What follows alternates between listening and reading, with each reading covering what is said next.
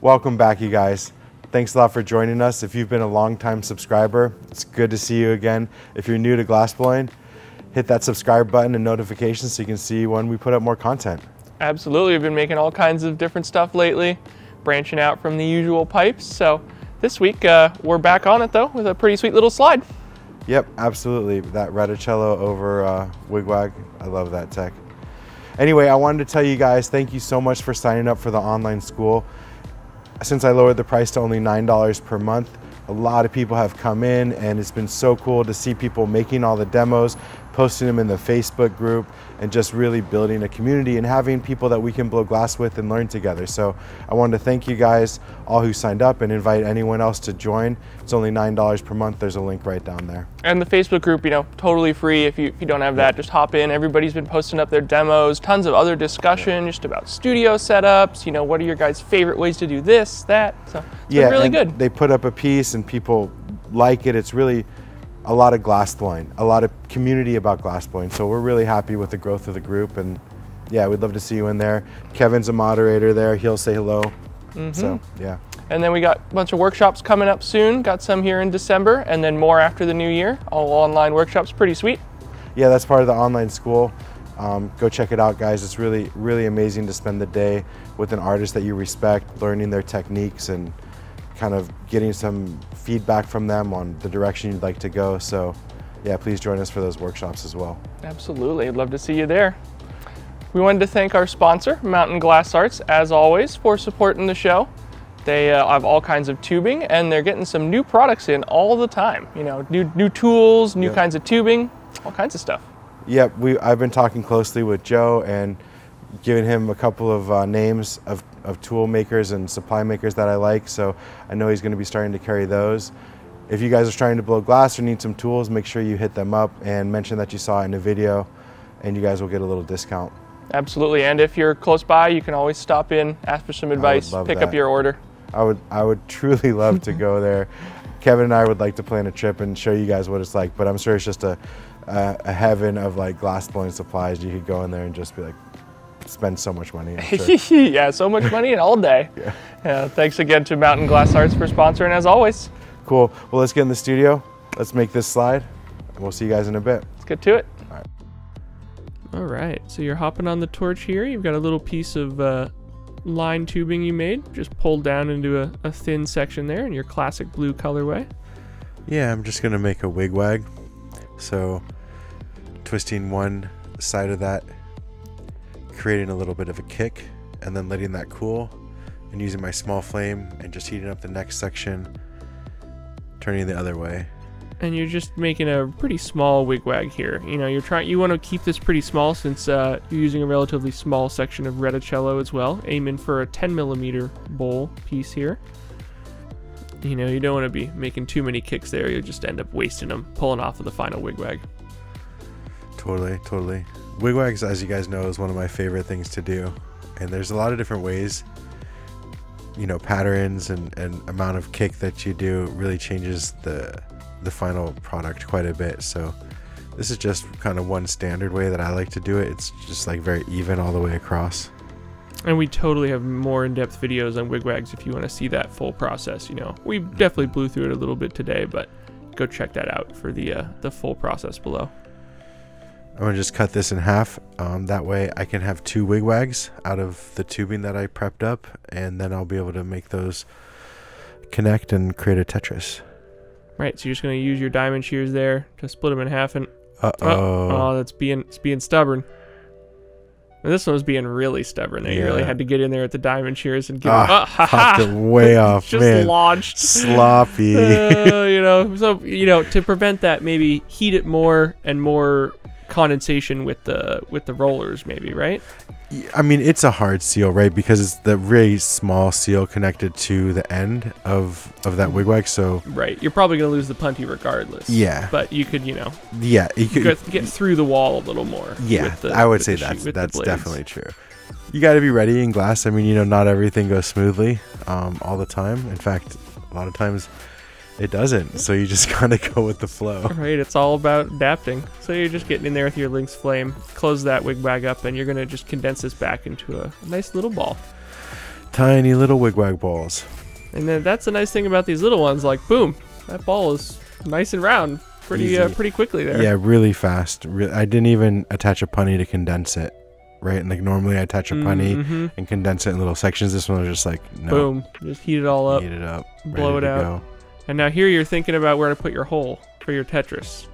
And you ended up, you end up switching it. But you go in here with the mini torch, popping a hole there to attach a blow tube. Yeah, I mean, it really doesn't matter because once you connect them, you're going to be making a hole in either side anyway. Right. It's just deciding which way the colors go together. Correct. Yeah, which way you put it together. Got your little Sophie out of there. Puff that back out since you have it on a punty there. I'm going to heat it up and get ready to attach it to a blow tube and then attach it and blow it out again. Make it nice and round. Give it a little puff there. Pop that punty off. Boom. And now you puff that guy back out nice and round, and you'll hook your punty back up opposite your blow tube there. Yeah, just going to do a flame cut here and open that up, and that'll set me up to attach this to another Wig Wag, color to color, the blue pattern in the center. Right, the Wig Wags meeting in the center, kind of fading to clear towards the outside. That was Tanner. He's a student that came to work with me for a couple weeks from Kentucky. Very cool. Yeah, he's doing great. Oh yeah, he's making mini tubes today. Oh, nice. Yeah. Progressing quick. So got that guy ready for a seal and pop that in the kiln. All right, and now we're gonna condense this other part of the Wig Wag, get that all prepped up and connect them together. Same deal here, just using your Lynx flame, condense that back, putting a nice amount of heat in there. I remember the first Wig Wag that I saw, and it was, well, the reversal, I would call it. There was not so many kicks, but a little bit of a spiral. It was when I was going to school at California College of Arts and Crafts in Oakland, California, and one of the students had a pipe. This was in 1996, and so pipes were pretty rare at the time. Oh, wow. Maybe 97. Pipes are pretty rare, and so to see one in general was rare. And then this one had a spiral kind of on it, where the points were on the stem, so it was definitely reversed. Yeah. That's pretty cool. Yeah, it was just outside work. Was it just like color lined onto clear or something, or was it fume? It was like color lined onto clear with fume, like fume. Oh, nice. Then probably caramel or something. Yeah, heady, bro. And then switched, and I was like, oh man, that's so cool. What, you could do that? Like, yeah. Had you already become interested in glass at that point? Yeah, I was at the glass department. I was studying glass at CCAC, and I'd been blowing glass for maybe like a year or something, like not very long, maybe even less. The Wig Wags early, I can see why you like them. Yeah, it's probably 96, I would say. And here you are, making just a couple little tiny ones. Yeah, much different now. They look a lot different. A little different. Maybe a couple more colors to choose from. So I'm going to open it up and then get them both prepped up with the same even size opening and look to see where the points are and where the terminations are and line it up the way I'd like. Right, you want to pay close attention to the way the color patterns match up, Yeah. Unless you're going for some crazy, off-kilter thing. Totally an option. Putting heat into the connection there, puffing it out, same as you would do with two larger sections, just on a miniature scale. Yep. Just putting some air in there, melting it in, removing the punny marks, and then stretching it out just a little bit because this is actually going to be the inner part of a sleeve. Because today we're doing that Retticello over these Wig Wags. Right. So you're going to pull that down just a little bit with the punty there. That helps you keep a nice, more even wall when you stretch it out versus a tapered shape. All right, blow that. Use on my marver, my L marver, to kind of make those walls more square. And you'll take that punty off there. And you're going to pop this guy in the kiln once it cools down while you prep up your Retticello. And I'm just kind of eyeballing it to see if it's going to fit on the inside or if I need to adjust the shape at all. This was just kind of some prep work for a piece that didn't work out. So you had one section of the tubing there still large enough to use as the sleeve. Yeah, I'm just going to detach the end of that And then that's still even going to leave a section that I could use later on for a piece.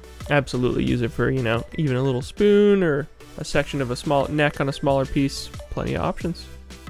So for those of you guys that don't know a lot about this pattern, it's called Retticello, and it was developed in Venice, Italy, in Murano, Italy.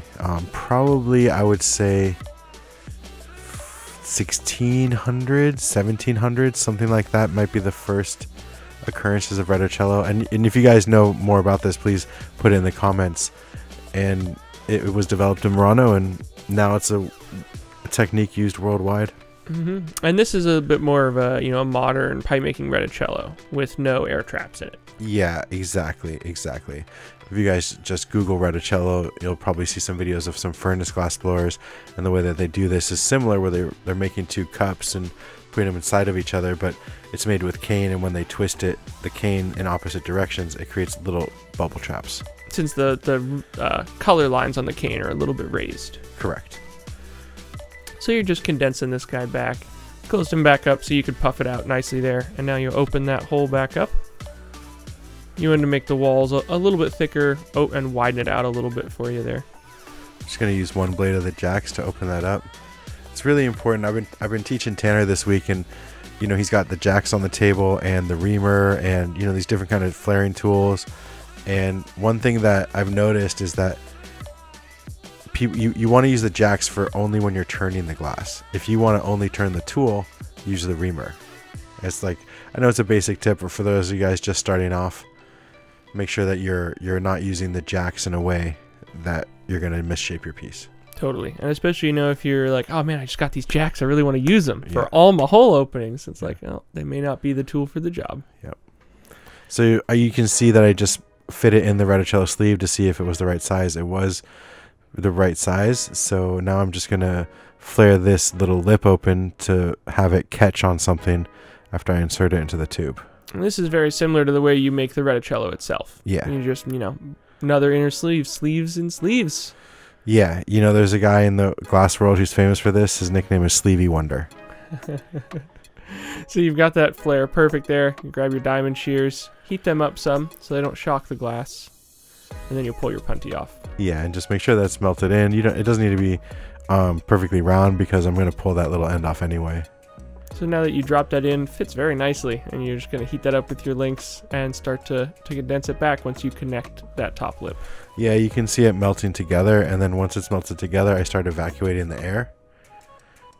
And there you go, just bringing them down closer together, and you can see it's kind of pulling the air out slowly. And you can use either a vacuum, a nebulizer, or you can attach a blow tube to that. A lot of different ways. It's got to be kind of just a light, consistent flow. And there you go. Once you have the whole thing condensed back, you're going to take a blow tube and you'll punty up to the hole in the middle, which is now the inside, since the bottom blow tube doesn't have air access anymore. Yeah, and then this is also super thick now too, right? Because I've got 3 total different tubes lined up now. Right, 3 different layers of glass. And with the Retticello, you can only pull it down so thin before you start to lose the lines. Yeah, the Retticello is you lose the lines. You got to be kind of careful with how you pull it down. Also, it kind of blows out weird. There's been multiple times where I've had things that have been Retticellos that just like do not blow out in a nice way, especially when you try to get it thinner. It's kind of I feel like it's probably the inconsistent viscosity over the whole surface, right? The slightly more dense lines of white going through the clear. I don't know. I mean, differently, maybe, but like the way I think about it is that those lines should create structure, right? If the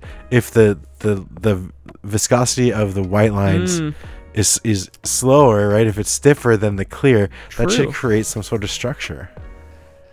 Yeah, I don't know. If it's more susceptible to slight variances in heat or something, right? If you guys have tried Retticello and had any success or failure blowing it out, let us know your thoughts on why that's happening. Totally. So now you just flip your blow tube around now, and you're gonna shape the other end there. Yep, gonna attach the blow tube, and you can see I've blown that out partly, brought that closer together. Well, the wall, narrowed the wall thickness down. Totally. Made it a little bit thinner, expanded that out, made it nice and round. And like you said, you pulled off that little section. Don't need to worry about it. Yeah. And now heating this end up to round it out.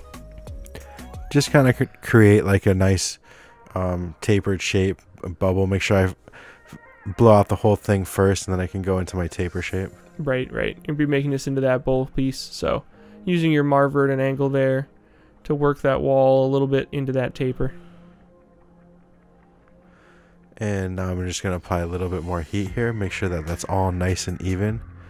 You can see that the heat is completely all around. I'm letting it set up for a second, creating that shape that I want. A little bit of gravity assist there. Puff of air to make sure the walls are staying nice on the inside. And now you can open up a hole on the front. All right, so now I've blown it out basically to the shape that I want, and I'm going to attach my blow tube or switch it around again so that it'll set me up to attach the joint that I want. And you've been using this blow tube trick all day here, where you flip it over with your jacks, create that stress line, and then it's like savoring a champagne bottle. It is. It's probably a lot like that. Yep, I think it's it's just hitting that stress point with this piece of metal and poof, right into the bucket. Maybe we should practice that a little bit too. Yeah, it's a good one. Episode 20, end of season. Nice. So now you can just pull that other blow tube off, and you're going to open a hole so you're ready to attach a joint to this to make it into a bowl. Yeah, and I was thinking about like what kind of joint to attach on this piece, and before we would have just attached a factory joint, but I felt like we needed something else a little bit more special for this piece. You got to step it up a little bit, match the aesthetic, and we were kind of talking about this, right? You see some heady piece, and it's just got a factory gong joint on it, and you're like, it is still heady, don't get me wrong. Right. But it's just like it's a little like, man. I think like the thing to pay attention to if you're starting out blowing glass is that like put as much detail as you can all the way through the piece, and your audience, yourself, your family will appreciate that and see that little detail that you put in. Yeah, when I see a piece and it has, nice squared off joint or something like that, I'm like, ooh, you took the time on that one. Like, very nice. So we decided to make the joint out of some more of that inner tubing basically, and I'm just going to spiral up some just so that it can be some decoration on the joint there. Totally. You could just use a little bit of this tubing straight, but the spiral on the joint is always a nice touch, and it's pretty quick. It takes even, this is pretty much real time right here. It took you, 30 seconds to twist that up. Yeah, totally. So I don't know if we've ever showed you guys how to make a male joint on this before, but I'm sure there's multiple ways. I'm sure a lot of people do it different ways, but this is the way that I figured out works. And if you guys know any other ways, let us know in the comments for sure. But basically I'm going to heat up this piece real hot, put it in that female graphite mold, blow, and then it fills up the space. And you got to get it really, really hot so it gets all the way down into the corners in there, and give it a pretty firm puff too to make it puff out in there. Yeah, and then I'm even doing it again just to make sure that I can get it as close to that as possible and hold the pressure in there so that as it cools, it's not going to move in at all, and it's like forced to be in that shape. And you took it out there, and you're kind of studying it, making sure it looks good. And I think it passed muster. Yeah, it actually, it ended up fitting pretty good at the end there. So you're using a Bunsen just to, slowly bring the temp down a little bit, and you're going to bench cool this guy. So we had a second option just in case we needed it. Something like a joint, always good when you're going to be cold working it. But we went with this one. I liked the design on this one a little bit better. So you've got a diamond bladed saw here, a wet saw, and you're cutting that guy off to get a nice clean bottom end on it there. Yep, so there's the opening, and then I will also cut off the top so that it's ready to attach. Same deal here, just moving really slowly, very light pressure, letting the blade do the work. And now you're going to take it to your polishing wheels and clean it up so there's no sharp edges. Exactly. So this is called a Gemini wheel, and each wheel has a different grit. So the one on the far left is probably 80, and then 160, and then maybe 240, 320, 600, 3000, whatever, however it goes. And then you can bring glass to a very high polish that way. And all sanded as well. And you also want to polish the side that you're going to sealed to, because it might catch bubbles if it's rough. Yeah, absolutely, absolutely. And you could use other things to clean it off, certain acids and things like that, but you got to be careful with that kind of stuff. Totally. And it's what you got on hand, so the wheel is all good to go. I mean, some of you guys might have some acid on hand, but who knows? So you're just taking your blow tube there, and you just sealed up to the bottom, making sure it's nice and straight, and now you can connect it up to the rest of the bowl. Yeah, so in this one, I'm going to actually leave that punny on. Sometimes I would take the punny off and hold it with the joint holder, but because of the fancy joint, I wanted to just have that punny attached to it there. Right, you had a nice clean seal at the bottom you didn't have to worry about, and that'll give you good stability for the rest of the piece also, rather than having to leave it in the joint holder the rest of the time. Yeah, and I would have actually had to cut a joint holder because it's a short joint. So I would have to cut a little bit off of a joint holder to make sure it's a solid fit, because it would want to sit too far down in there. Yeah, and I do that sometimes with the joint tools that hold the female joints. I cut off this part of it. So you got your hole open in the top there, and this will be the bowl hole for the piece. You're gonna close it down just a little bit. I know that one might be a little too large for everyday use. Yeah, so we just want to make that a little bit smaller, and then apply a bunch of heat here, get that nice and even. That little puff just helps round out that hole. Yeah, and push up that wall just a little bit, And then rotating as you push to make sure it's a nice centered bowl there. All right, heat that up, get out any of those lines, that scuzz, make sure it looks nice and clean. Make it nice and centered. And then once that's all good to go, you're just going to put some heat back into the rest of it. You don't want to let it get too cool when you're out here working with it. Yeah, definitely. I mean, there's a lot of color going on this piece. You don't want it to crack. And since you're going to be putting a piece onto the side there, a nice little horn handle, you want to have the piece preheated for that. Yeah, so I had made this ahead of time. I've been trying to make a few of the things ahead of time for the classes now, so that way we can have a little bit more complex piece. So this time I encased an opal. There's definitely a few videos that we've done where we've encased opals. You can check those out. And then just did some encalmos up along it. Totally. Those are matching colors with a little bit of a black accent there. Yep. Use your mini torch. Oh, no, before the mini torch, put on those dark glasses because the mini torch is very bright. Yeah, especially when it connects like black. Like there's the last line where it connects is a black circle, and that's really bright, especially. Some colors glow, definitely brighter than others. Yeah, all like the opaques and the blues and things like that. The blacks glow really bright. So now that you've got that all nicely sealed in there, you can give it a little bit of a bend to make it fit nicely with the rest of the piece. Just pull that down there and kind of tuck it in. You can do whatever you want with the horn, add on any sort of decoration that you want, but I'd love to see you guys do something where you put a lot of effort and time into the detail of your piece. Totally, yeah. Tag that with Revere Glass School on Instagram. Been seeing some awesome stuff lately. Yeah, totally. Or check us out in the Facebook group. There's a project every week that we all do together now. It's been a lot of fun seeing what everyone's doing. Just a little bit of stress under the bottom there where you bent it in, just using the mini torch to work that out. Make sure it's nice and smooth. And then once again, put some heat back into it. Yeah, just making sure that it's all smooth now. And now just getting some heat on the whole thing before I put it back in the kiln. So I'm going to heat up the whole thing just a little bit, let it sit out for a second, and then put it back in the kiln. And you're also going to straighten the joint there. It was looking a little off axis, just using your nice long tungsten pick from BC Metalworking there. Yeah, I love his tungsten picks and jacks. You guys should check out a couple videos back. We did a little segment on him. BC Metalworking on Instagram if you need to get some jacks or tungsten things. He's the man. Very nice looking bowl there. Pop that in the kiln, and this is for one of you guys. Yeah, just comment on the video. Let us know what you think. And boom, there's a little surprise for you. It glows. Oh my gosh. Pretty sweet. So that's some Illuminati stringers in the clear section there. Yeah, and Illuminati is an old color, great color. I love seeing it, and I have a little bit left, so I just wanted to share it with you guys today. Sprinkle a dash in. Great handmade joint there. Works really nicely with the rest of the piece. Got that big old opal, and that double layer works so cool. Very nice. Thanks for watching, guys. Welcome back, you guys. Thanks for joining us. Thanks for watching that demo. I really, really loved making this slide with the opal and the Retticello over the Wig Wag. Super cool technique. I hope you guys learned a tip or a trick or something you could use in your own work. If it brought you anything, please like and subscribe to the channel. Absolutely. We appreciate you guys watching. Absolutely. That male joint technique was pretty cool too. First time I'd ever seen that in person. So. Oh, really? Yeah. Oh, we used to do the droplets like that. Yeah, I don't know if I ever noticed. Yeah, I probably saw it, but never really took an eye on it. Yeah. Got some questions for you here, Dustin.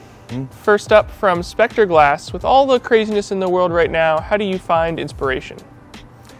I find inspiration through things that bring me joy and happiness and calmness. So for me, it's shape, color, things around me, my family, my nature around me. And I'd say if you're looking for inspiration, there's a lot of ways to cultivate that. There's tons of even books and videos and YouTube stuff specifically on cultivating creativity and inspiration. In fact, I know if you're a member of the online school, my dad and I sat down and we did some exercises to cultivate inspiration. But you guys should find it where you find happiness, where you find joy. Where's your bliss? Where's the thing that excites you? That's what you should be finding and bringing that to glass or anything you do creatively. Very nice. Up next here from Tom Pyle. Can you make a piece that is a combination of borosilicate and traditional soft glass? Well, yes and no. So there's kind of three ways you could go about it. One, you can make a shape and make a shape out of soda lime, soft glass, big shape, lay components inside of that piece or around that piece that are borosilicate. They're not glued, they're not attached, so that's a way, no problem there. The other way is you could chemically bond it, as we say in the art world, which is a fancy way to say glue. So you could take a Hextol glue or a UV glue and physically attach components that look like they're one, because the glue kind of ends up being like super minimal or looks like glass so you can't see it. So that's one way. And then the other way is you could do like a bridge, what it's called. So you would have little components that are different coefficients of expansion that you put together. So borosilicate is a coefficient of expansion of 33, soft glass, furnace glass 96 to 104 typically. So you'd have different stages along the way of different coefficients of expansions to be able to do a hot seal between the two. So you'd have 33 and then maybe 39 and then 44, you know, working your way all the way up. Yeah, because in theory the glass is going to move and it expand and contract a little bit as it gets heated and cooled, but it should have enough play that a few of those points won't matter. And that's the case with color, right? All of the borosilicate color is not exactly 33. Even the clear glass is probably not exactly 33. And there's a range that fits together and works in the compatibility. And that's why you sometimes end up with colors that don't really like to seal to each other. You know, they'll be too different in their COEs. You might have one at 30 and one at 35 is too far off, you know? Totally. I don't know the numbers exactly, but that's the theory. Just as an example. Yeah. And very cool. But one more thing about connecting the two glasses, if you're using a product for ingestion or internally, make sure that you're using the components that work for that. So that's why all of the glass, all the high-end American glass, those never have any other kind of glass in it besides borosilicate. There's usually never rubber seals, things like that. It's all glass on glass because we're trying to minimize the intake of toxins.